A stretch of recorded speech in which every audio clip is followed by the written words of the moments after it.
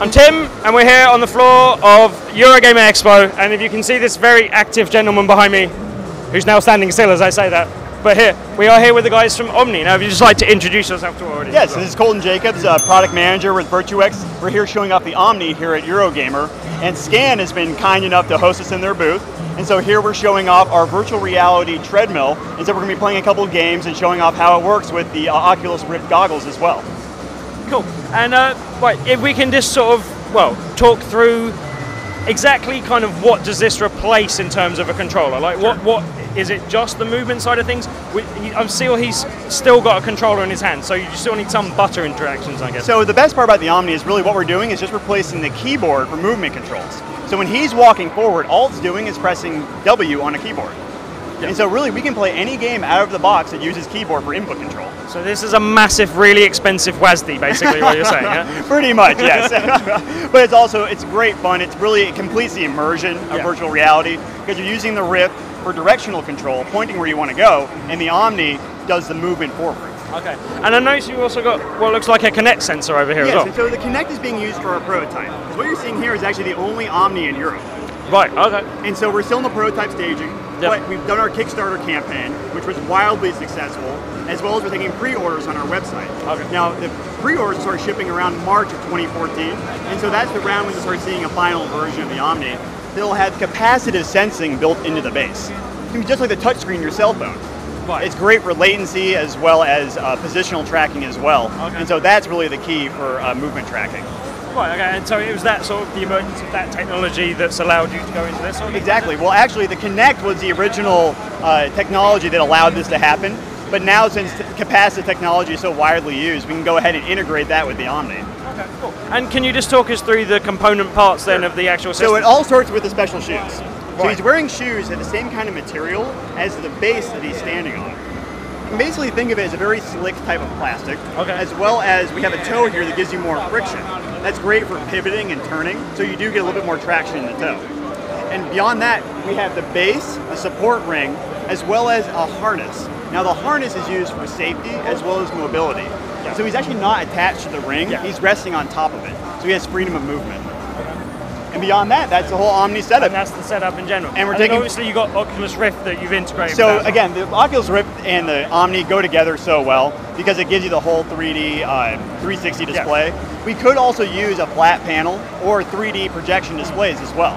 And so we're not limited to the Oculus, but again, they go together so well. Yeah, yeah. And see, that's one of the things I found as a limitation, or something that feels odd about the Oculus Rift, is that your body isn't doing what you'd expect it to do well, and so obviously the Kinect tracking might help with that as well, but then the Omni, like you say, that's the next level of immersion. That's the running when you want to run, walking when you want to walk. And so again, the whole goal of our virtual reality technologies is I want to be able to walk one direction, look another, and actually aim my weapon or my sword, my shield in another different direction. I want all three to be independent, so it's very intuitive when you get into the machine that I just walk around and I just do what I normally do. Now, how difficult have you then found that? Because presumably that's not something that will naturally come with software at the moment. It's something that has to be designed for. Is that something you're finding difficult to kind of get games that can work well on the system, basically? So again, we can use any PC game. So you install our driver on your computer, and it just replaces the keyboard input. And then again, if we are limited to what games, for when we're using the Oculus, what games the Oculus supports. Yeah. And so that's why you see us playing Half-Life 2 and Team Fortress 2. Right, okay. But there are third-party mods coming out for all sorts of other games. Yeah. And as long as we have a display that can play them, then we can play. Okay. And I don't know, it's obviously now this looks like possibly, am I right in saying this is an adapted golfing shoe by the looks of things? Yes, because again, these are prototype shoes, but the golf spikes fit in the perfect spot. Ah, okay, so this happens to be a good fit for you. Exactly. But is that something that you will develop your own footwear? Yes, we are developing our own footwear, right, and when you buy an Omni, again, it's $500 for the whole treadmill. And that'll get you a pair of shoes, the harness, as well as the treadmill. So I'm noticing that means that you'll have to give your shoe size when ordering an Omni, basically. Yes, you will. Your shoe size and your belt size as well. But are you making plans to make other sizes available so like other members of the family can play the same Omni? And so we're ranging from US sizes 4 to 15. Right now. So the whole range, basically. Exactly, yes. Okay, so you've got the whole nightmare of having to kind of stock all the different sizes of everything. Exactly. No Omni sizes there, basically, yeah? There's a US men's size is what we like to say. Okay, for your Omni shoe. but then is there any software that you're particularly excited about seeing, that you see coming up, that you think will be a great fit for Omni? Well, actually, the reason why we come to shows like this is because we're excited to get developers get their ideas flowing for games that they could develop for the Omni in mind. Because right now we're backwards compatible, where we're using games that already exist.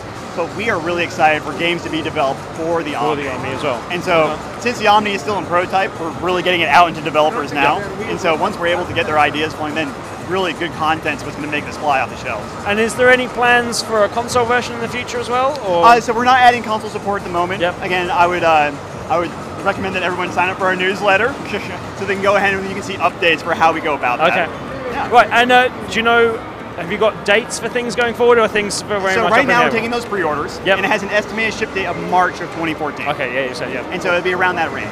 Cool. Well, look, I look forward to being able to run around on my Omni in my own home, possibly in the future as well. Every game into a fitness game. Yeah, definitely. And more exercise, that's a good thing. People can't criticize gamers for being lazy if we're running around. We are changing that stigma. Yeah, that's good. Okay, that's great. Well, thank you very much for your time. I look forward to getting hands-on with it in the future. My Thank pleasure. you. Cool.